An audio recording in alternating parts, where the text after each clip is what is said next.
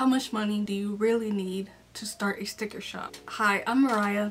This is Mariah Monique Design, and in today's video I will be sharing exactly how much it cost me to start my sticker shop on Etsy. The first thing that I purchased that is a definite necessity, which is your printer. Now, printers can range in price. I have a low-end printer, an HP Envy Pro. It's very basic, but it definitely does get the job done. And HP has a subscription service where they send you ink every month, so you never have to worry about having enough ink or running out. So that's very convenient for me. My printer was very inexpensive. It runs for about $100 now. You can definitely find them secondhand as well. But if you're wanting to get a more high-end printer, those will run you closer to around $500 or higher. But the added bonus for that is that you can also print art prints, and you can do a lot of other things with your printer and print larger format sizes. My printer can only go to 8.5 by 11, but if you have a larger printer, then you can do higher stuff. You can do 11 by 14, you can do 13 by 20, I think that's the size. You can do just a lot more. So in the long run, it's probably better to get that type of printer. But if you're just starting out, if you don't have that much funds, then definitely a lower end inkjet printer will still do a decent job. Second, you need to decide if you want to outsource your stickers or make them handmade. Personally, I do both, but I prefer to outsource my stickers, and I will tell you why. Outsourcing stickers saves you on time and costs for buying sticker paper, laminating sheets. You don't need to buy a Cricut or a Silhouette, or just outsource your stickers. If you're just starting out and you don't want to deal with all of the mishaps that can happen, and you don't want to spend all of your time making your stickers, then definitely outsourcing is a good option for you. Stickers, generally I found I can get stickers for around 60 cents per sticker. Sometimes if companies have deals, you can get them for lower than that. You can get them for even 30 cents or 25 cents per sticker. Companies that offer deals include Sticker Mule, Sticky Brand, Vinyl Disorder, Zug Monster, and there's a whole lot more. You just have to look around and do your own research on that. If you sign up for Sticker Mule's newsletter, they also have sticker deals that come out every now and then, and I was able to get 50 stickers for $29, which is a really great deal. I definitely utilize that every time it comes up. If you want to make your stickers by hand, then you'll either need a machine to cut them out for you, which you can get a Cricut or a Silhouette machine to start out, or you can just opt to cut them out by hand.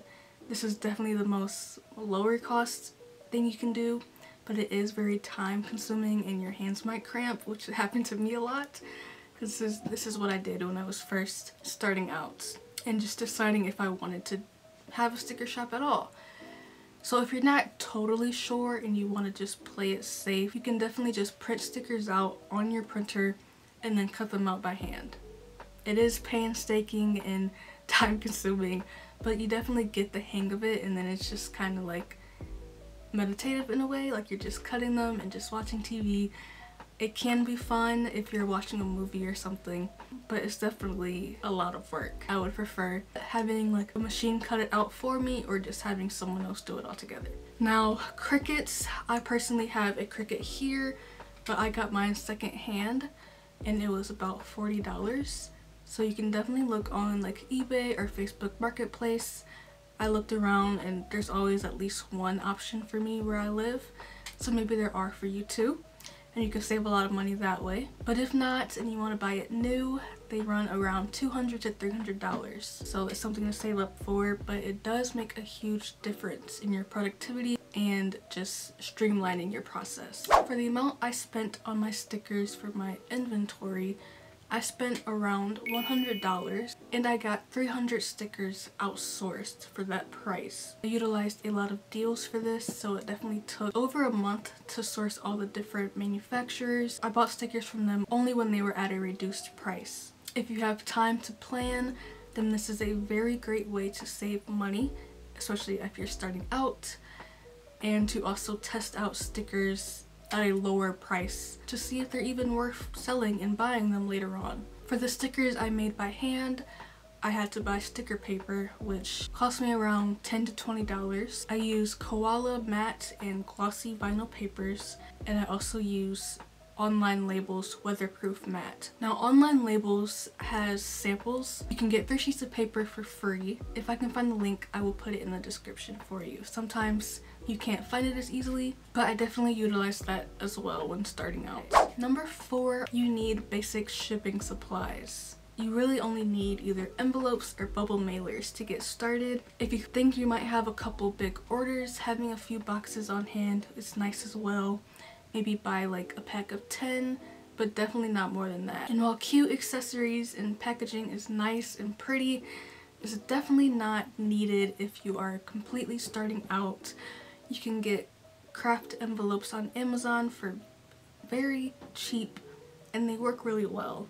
And you can also get bubble mailers that do a great job. If you have a limited amount of money to start with, it's better to spend that on the materials or the stickers than the packaging. I spent around $50 on envelopes, mailers, and things to go inside the envelopes. It's like cellophane bags, thank you cards, things like that. 5, this is the last thing and may not be necessary depending on where you live, but in the United States, I think it's better to establish yourself as an LLC or as some sort of entity outside of yourself.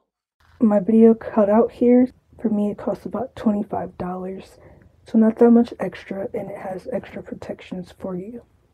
So you can look into that and see if it applies to you. But that's it for this video. In total I spent, like around $300? Hi guys, thank you for watching this video. If you enjoy this type of content, please subscribe, as it'll really help me as a small artist and small YouTube channel. I will see you in my next video. I make videos every Monday, so see you then. Bye.